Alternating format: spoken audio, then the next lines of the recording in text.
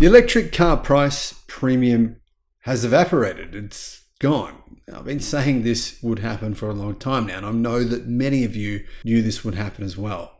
Currently, there is actually no price premium buying an EV versus a gasoline or petrol, diesel powered car in the United States.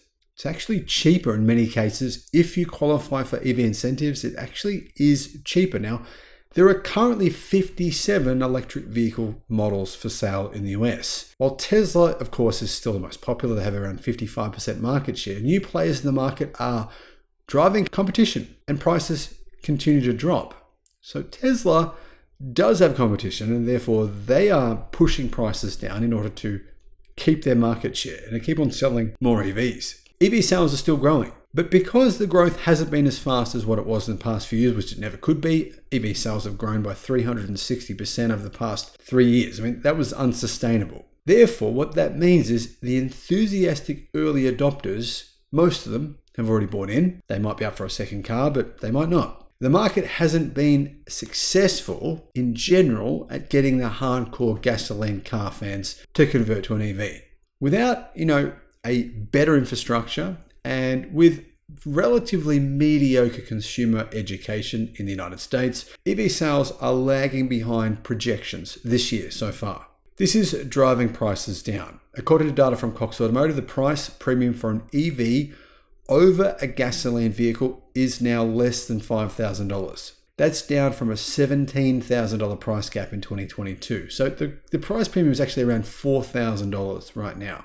But if you include EV incentives, most people qualify for them. Most people don't make more than $200,000 a year, so most people qualify. That means there is no price premium. In fact, for some models of EV, it's cheaper when you compare that vehicle to an equivalent gasoline or petrol diesel powered vehicle. Of course, there's other savings as well. I mean, in an electric car, you don't have to use your brakes. You don't have to replace rotors and brake pads. You can just use regen braking.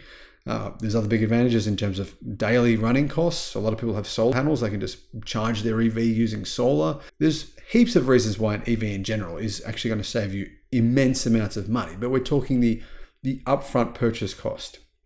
In fact, incredibly right now, the cheapest vehicle to lease in the United States is an EV. It's a Hyundai Ioniq 6. It's $250 a month.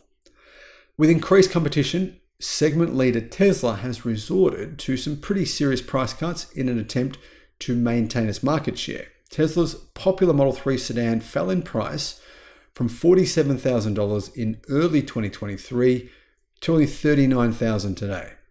A Model Y Performance fell from $70,000 to $52,000 today.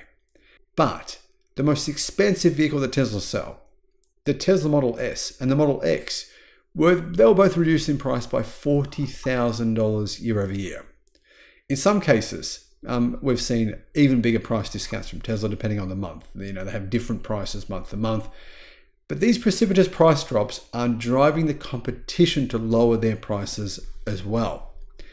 In addition to factory price cuts, dealers are doing deals on electric car inventory, some of them models from 2023, and some vehicles are selling at a lot less than what you would expect. I mean, dealers do deals on gas-powered vehicles and EVs as well. And in some cases, the average prices of EVs apparently dropped by $2,000 in February alone compared to January. We're going to continue to see price cuts or discounts just because there's inventory and dealers are trying to get these sold, said Stephanie Valdez-Streety, Director of Industry Insights at Cox Automotive. Now, does that mean there's no demand? It doesn't. Of course, it doesn't mean that. But keep in mind, America's new car inventory has hit all-time records. It's nearly at 2 million cars right now. So there's too much inventory across the entire car market. The price dropping trend isn't going to end. Battery pack prices have continued to come down, making it possible for manufacturers, as they ramp up manufacturing and the price of making a vehicle becomes cheaper, to continue to discount vehicles. There's a number of other factors, though, that could influence prices in the short term.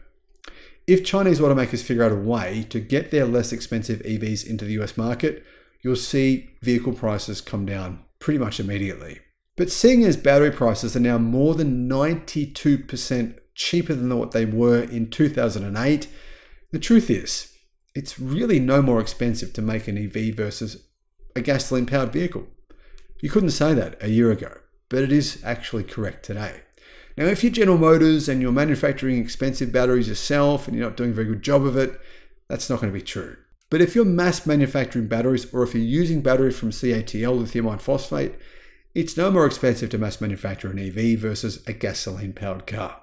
But if you look at used EV prices, well, they've come down just as much, if not more. The price of used EVs is dropping like a stone, as consumers prefer to buy when dealing with a new technology. So there's some amazing prices on used EVs now. You couldn't say that last year either, but the used EV market is a huge opportunity.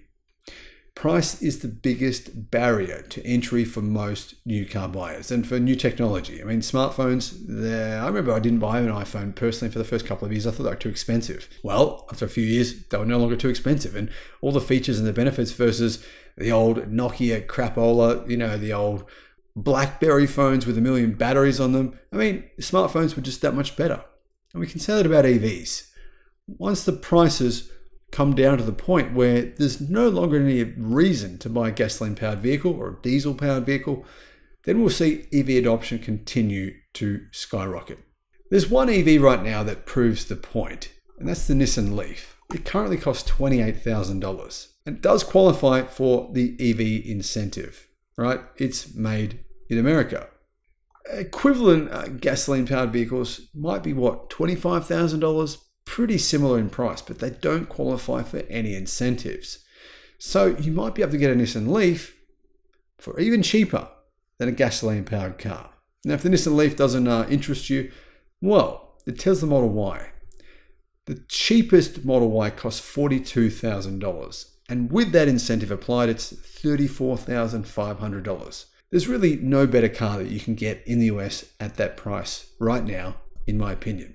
And it does prove the point here that EVs and gasoline-powered vehicles have hit price parity. We just didn't realize that it happened. Thanks for watching.